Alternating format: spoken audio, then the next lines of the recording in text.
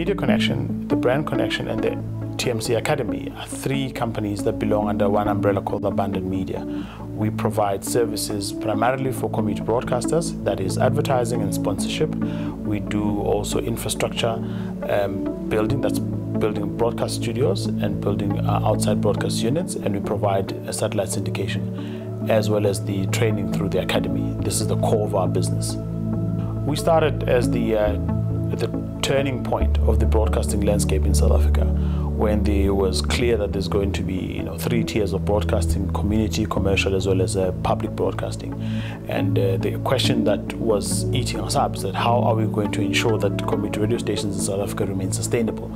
Therein was a gap for us to come in and provide advertising and sponsorship for these stations. So we bring advertisers and the radio station closer together. So we became the go-to company that becomes a conduit between the advertiser as well as the stations. The stations on the one end, they provide the audiences, the platform. 9 million people listen to community radio station today. We provide access to that market at all times, whether be it advertising, sponsorship, and infrastructure, that is outside broadcast facilities and so on and so on. And for the radio station, we build their studios and make them sound good. One of the biggest things that we're looking at is how to entrench technology into the business, how to grow. We currently running 2 offices out in Cape Town and out in Johannesburg.